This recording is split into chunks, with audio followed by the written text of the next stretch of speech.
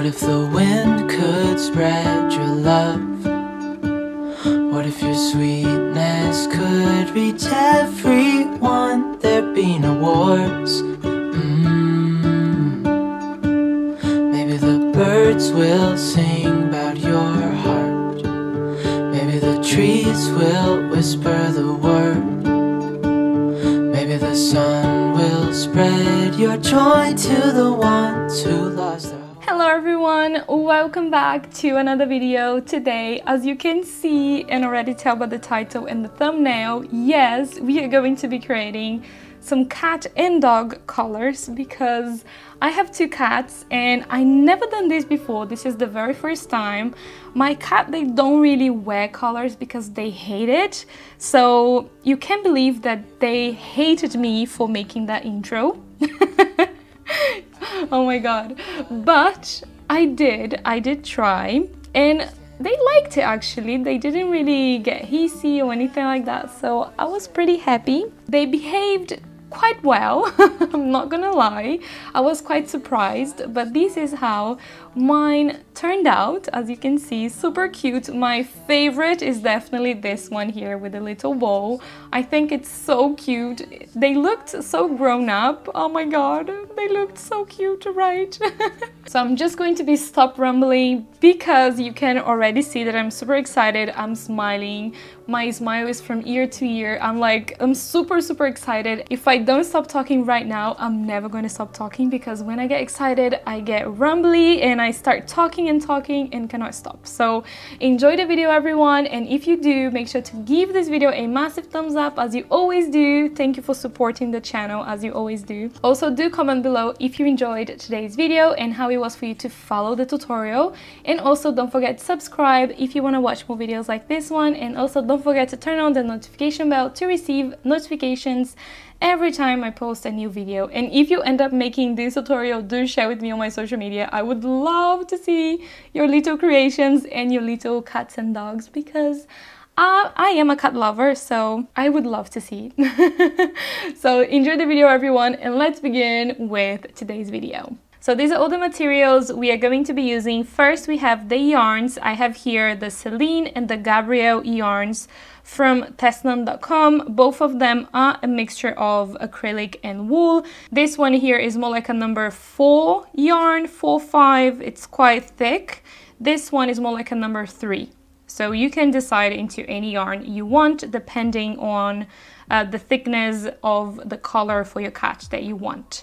Also for my tools, I'm using a small pair of scissors, Tapestry needle, a tape measure, and a 3mm hook. This yarn here I can actually crochet with a 3mm hook, so you have to check the yarn that you have and then you match your hook. Usually I don't really follow the tag here, I just use any hook that I want and that it works nicely with my yarn. And last but not least, we are using some clasps. These ones right here, this one is a 4 centimeters clasp and I think it's 1.5 inches if I'm not mistaken. So you can check the description. All of the materials will be in the description below. You can decide if you want to use a clasp. If not, then you can use the same method as one of the tutorials that I'm showing in today's video, which is just a chain and then you can tie a little bow going around your cat's neck. But this is going to be up to you, then you can decide how you want to do it. So these are all the materials, so now let's go into the next step. So the first thing you're going to be doing is to take your measuring tape and measure your cat's neck. It was quite easy measuring it. They were quite lovely today. They were not scratching me or anything like that or super angry because my cats, they don't really like colors. I want to know how hard it's going to be for me to do the intro that I usually do. Hopefully I will be able to do it. But let's see, hopefully they will let me do everything that I want to do for today's video. So go ahead and take your cat's neck measurement. So the first one that I've taken was Leon. It's my ginger cat, and his neck was 26 centimeters.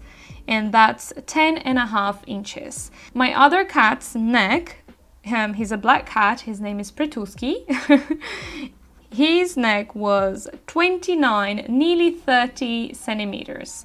and that's around 11.5, 12 inches. So once you have taken the measurement, we can go ahead now and continue the project. So the first one, I'm going to be using this yarn, and we are also going to be needing a clasp.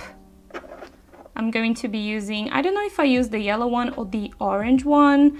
I think I'm going to be using the yellow one for this one. And the first thing we have to do is to create a slip knot. So now you're going to be having the working yarn at the back of the clasp. You're going to be inserting your hook right here, and you're going to be pulling up a loop going around this little thing that we have here at the top. And then right here, you're going to yarn over and pull through the 2 loops that you have here at the top. Go around it, pull up a loop, yarn over and pull through the loops. It's kind of creating a single crochet but going around this gap instead of stitches. I'm going to be doing 5, I think. I'm doing 5. At the moment I have 1, 2, 3, 4.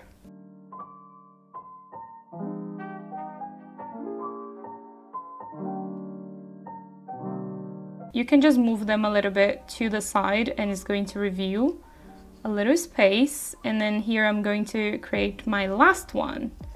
So I have 5 single crochets going around the top here. So we are going to be using a Tunisian crochet stitch pattern. So we have to move our yarn this side here. So first we're going to be creating a row with single crochets. So we have 5 single crochets here, so we also need to have 5 here at the top. So you're going to chain 1, you're going to turn your project into this very first stitch. You're going to be going through that stitch, pulling up a loop, yarn over and pull through 2.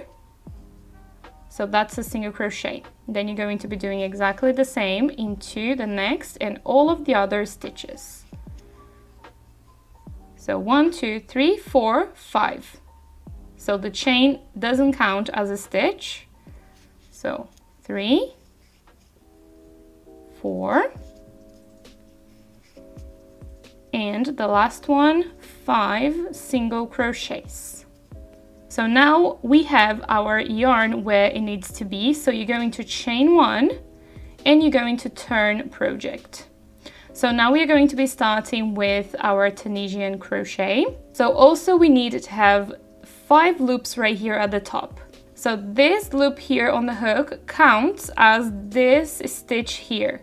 So skip this one and then you're going to pull up a loop into the next stitch. So pull up a loop and keep that on the hook. And then do the same thing to the next one.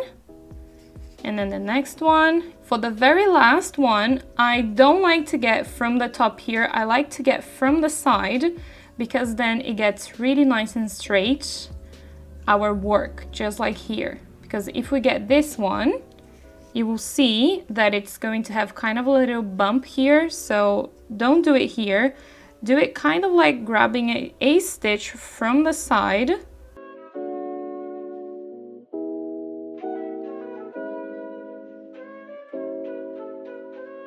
The first row is going to look like this, but that's completely fine. Then you're going to yarn over, pull through the very first one and keeping that on the hook.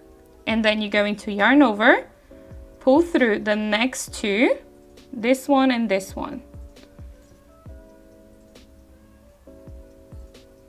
Yarn over, pull through 2 until the end. Yarn over and pull through 2, yarn over, pull through the last 2.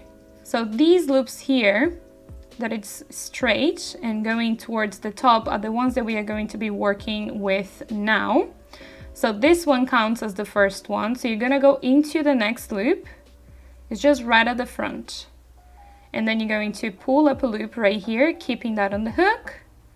And then you're gonna go into the next one, do the same thing, and then this one. So now for the last one, we have 4 here and we need 5. So you're gonna get this loop. You can get just like this if you want, but for it to look a little bit nicer, you need to try your best to get 2 little loops. So try your best to get this one here from the back, this one.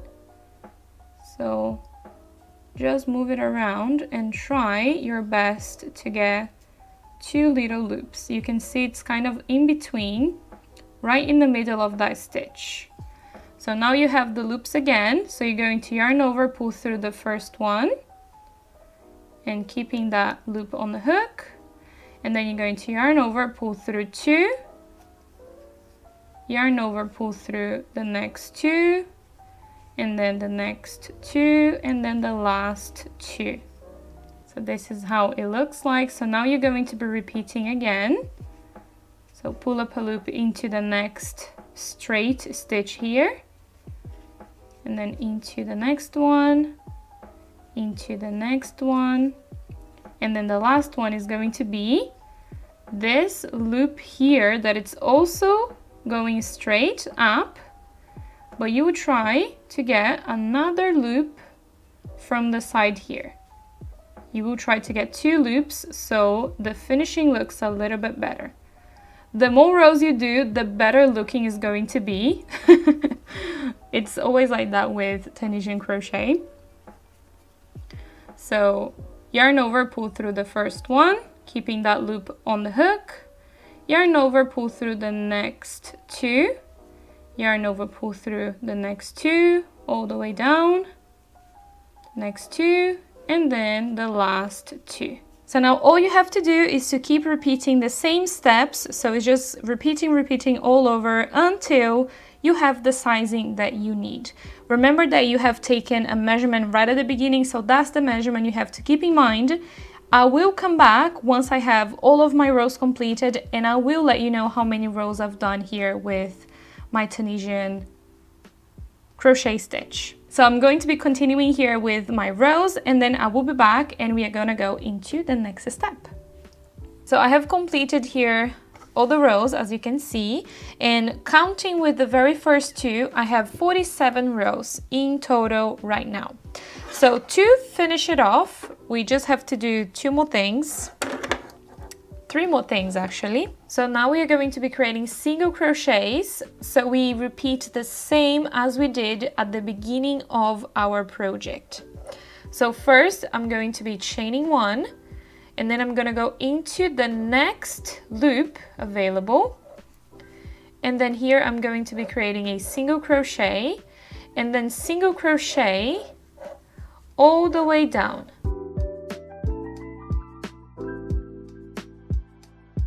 And then the last one, I'm just grabbing just one loop from the side, and then single crochet.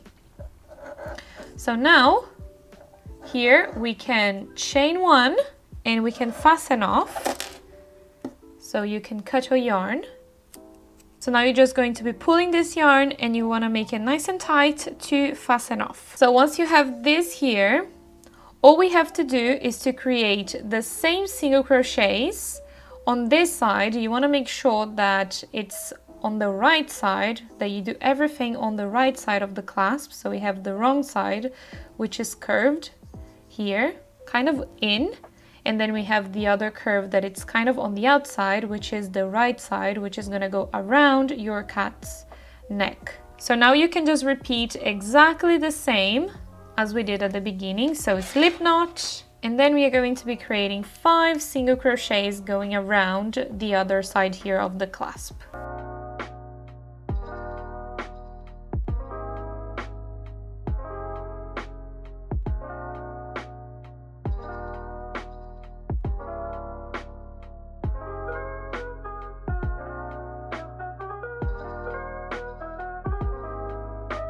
So once you've done the 5 single crochets, we are going to fasten off. So chain 1, cut the yarn and fasten off. And also you want to leave just a little bit of yarn extra here at the end so we can sew both parts together. You don't need a lot of yarn, it's just a little bit. I'm just going to be measuring this before I sew it together so you can see the sizing that I have. So from here all the way to the other side. It's nearly 29 centimeters.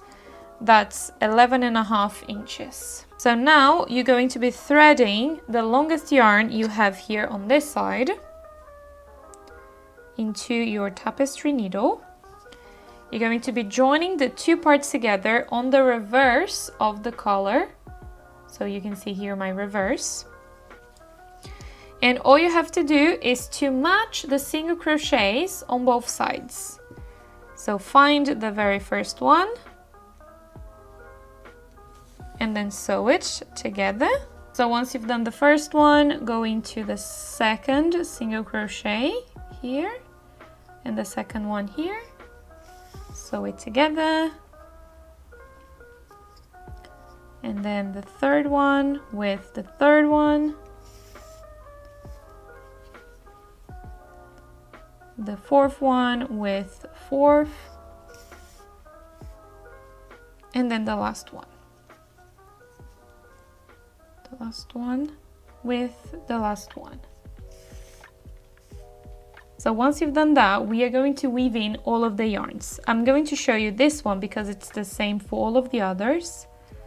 I'm just gonna make it a little bit nice and neat here. Just move this yarn to kind of the reverse. So all you have to do to weave in is to go through a couple of stitches back and forth.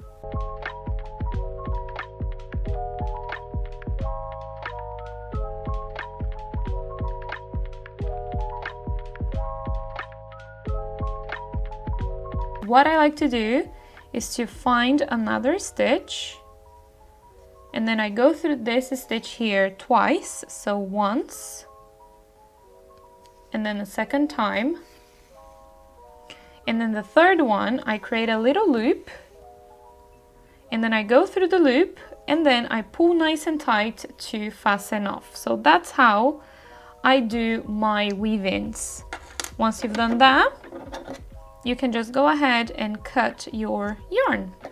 So now I'm just going to be repeating the weave-ins into all of my other yarns that I have right here, and then I will come back to show you how this one looks like. So once you have finished the weave-ins, you have something like this, and you will have on the reverse, so you just have to turn it, and then you have the first one completed.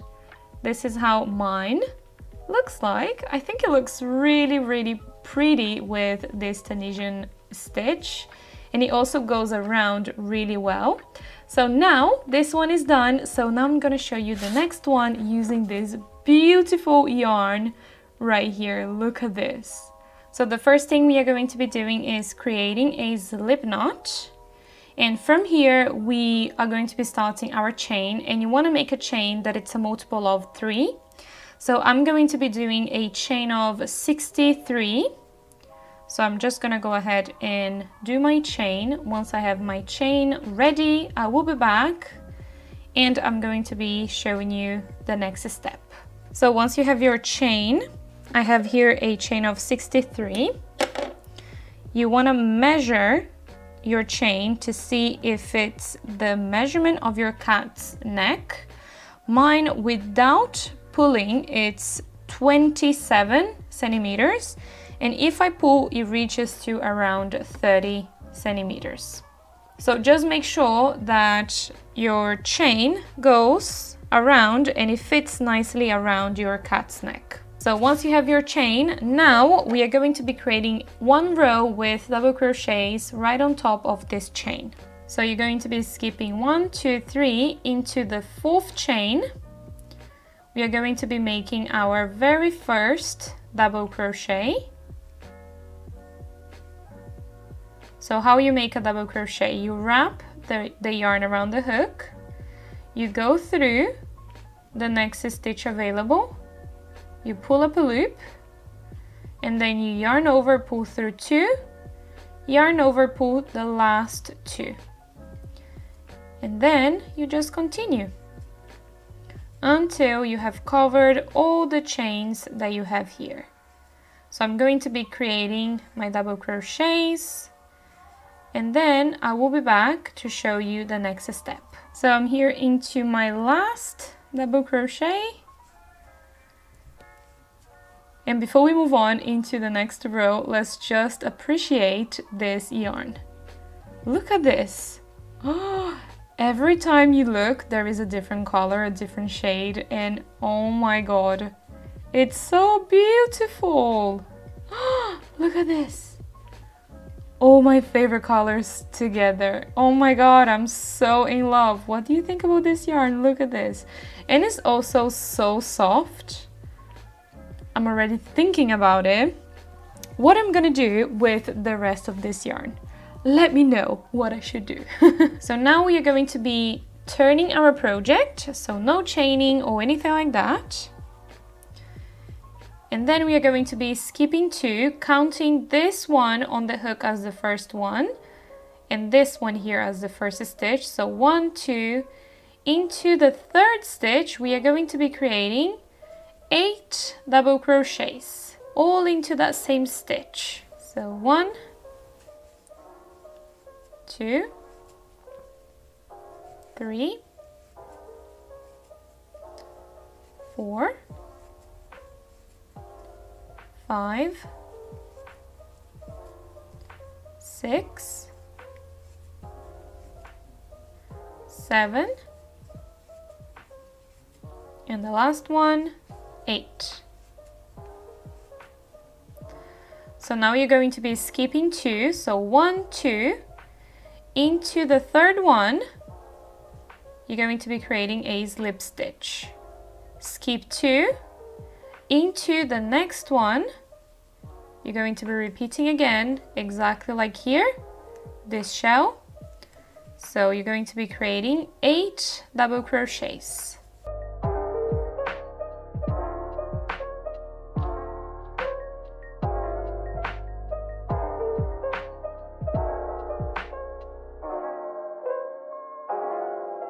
Once you've done the 8 double crochets, you're going to be skipping 1, 2, into the third one, you're going to be slip stitching. And then from here, you're going to be repeating again this pattern. So skip 2, into the next one, 8 double crochets, all into that same stitch. Once you've done the 8 double crochets, you're going to be skipping 2, and then slip stitching into the third stitch from this one here.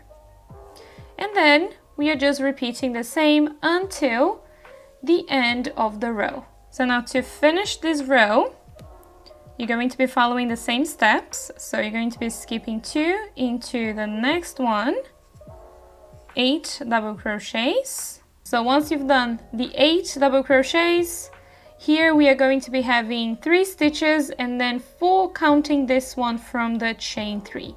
So you're going to be skipping all of these, you're going to go straight into the chain 3 one, and then right here you're going to be slip stitching to connect the sides together. So that's how it looks. Now I'm just going to show you how this yarn looks because it's so pretty. Oh my god, I love it. Oh my goodness, everybody, look at this. It looks so pretty. I think it's gonna look amazing on both of my cats. I cannot wait to try this on them. Oh my god, I'm so in love. Maybe I can make 2 of these and then both of my cats can wear at the same time. Imagine how cute. Oh my goodness, I'm super excited already. So here I have 1, 2, 3, 4, 5, 6, 7, 8, 9, 10 shells going across. Now is the time that you can decide if you want to place a clasp here at the end, or if you want to make a chain and then just have a little bow at the top. That's what I'm going to be doing for this one, so you know how that can look, but you can also have the same as this one here. So I'm just gonna measure here for you before I move on into the next step. I'm not stretching it, I'm just leaving it like this. And it's measuring 29 centimeters, 11.5 inches. So what we have to do, it's from here already, we are going to be making our chain, come back with single crochets and attach to this side with a slip stitch. So right here, start the chain. I think I'm gonna do around 25, 30, you can do as long as you want. Yes, so a chain of 25 I think I'm happy with that. And then we are gonna go back with single crochets. So skip the very first one, go into the next one, and then single crochet. Go into the next one, pull up a loop, yarn over, pull through 2. And then create single crochets going all the way down. And then I'll meet you right at the end. Once you get back, make sure that you do the last one here. And then all we have to do is to find a stitch that is kind of from here at the base, any stitch, and then you're just going to be connecting it with a slip stitch. And then you're going to chain 1, cut the yarn, fasten off, and you can already weave in. Right here we could have actually left a little bit more yarn, so we could have done the chain already, but because I didn't, if you didn't either, because you probably didn't, we are going to be first creating a slip knot, and then you're going to be following the same steps. So first you have to find this shell on the other side, and then just find any stitch that is close to this shell, and then you pull up a loop, and then you're just going to be slip stitching right here, and then from here you can do exactly the same as you did on the other side. So I'm gonna go ahead and do that, and then I will be back, and then I'll show you the last step for the little collar. So I have the collar ready right here. I did weave in and everything. So now the last thing we have to do is to create the little bow, because of course I had to do for my cat's collar, because that's just the cutest little thing ever. So the first thing we are going to be doing is creating a magic ring. And then right here we are going to be chaining 4. So 1, 2, 3, 4, and then we are going to be wrapping the yarn around the hook twice.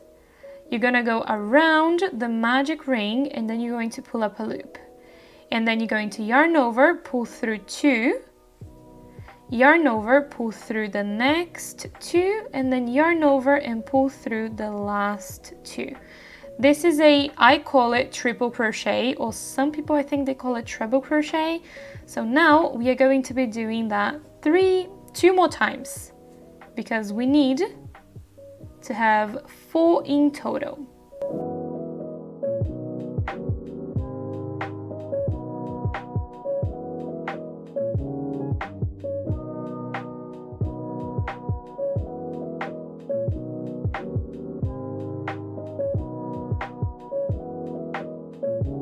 So we have a chain and then 4 triple crochets. Now you're going to chain 4, and then we are going to be slip stitching back into the magic ring.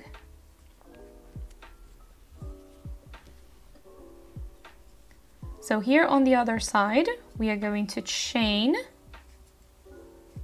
4, and then we are going to be repeating again the same as we did here. So 4 triple crochets,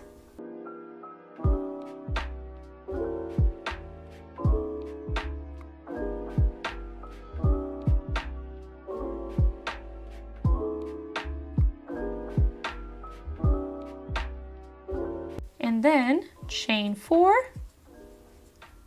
1, 2, 3, 4, go back into the magic ring and slip stitch that in place. Just leave the yarn here. Now you're going to be finding the yarn from the magic ring, and then you're just going to be pulling that close.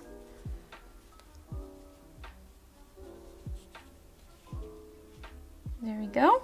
So now with this yarn here, the working yarn, we are going to fasten off, but we are going to be leaving a little bit of yarn so we can create the middle of the bow.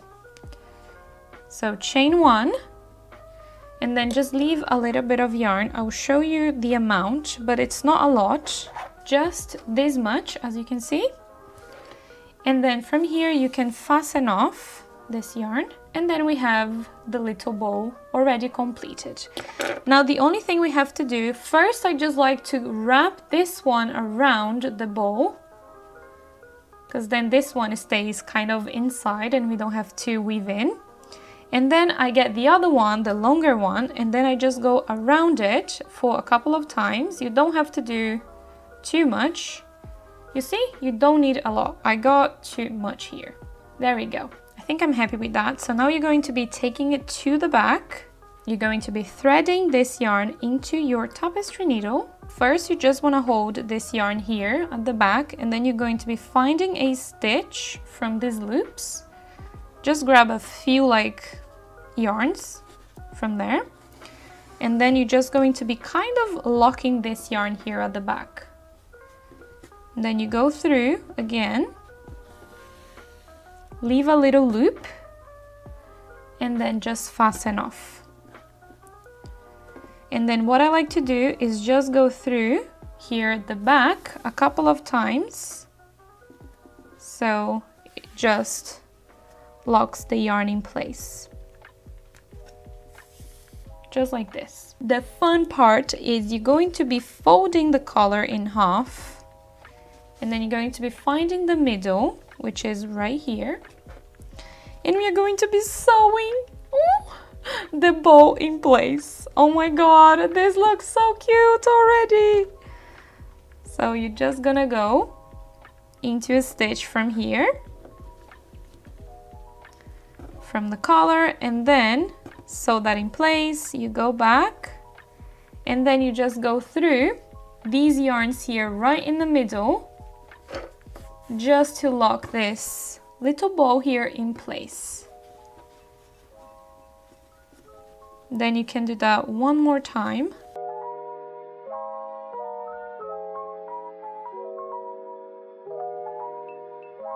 And that's all you have to do. So now I just grab one stitch here from the back of the bow, and then I just create a little fasten off here just to lock the yarn in place. And then the last thing I do, I just go through the back here again just to hide the yarn in place.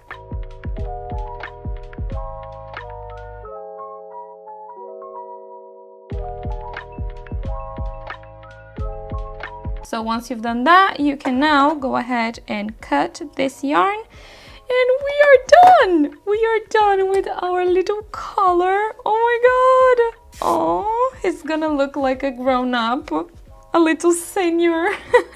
Look at Daisy! Look at Daisy! And then right here, you can just make a little bow, look! Just like this, a very tiny little bow. You can do this longer if you want. I just didn't want to make it too long. Look at this, everybody. Look at this cuteness. And now we have two completed. Look at that. It's so cute. I cannot wait to try on my cats. They're probably gonna kill me because they always remove the collar. I don't know why. They don't like it.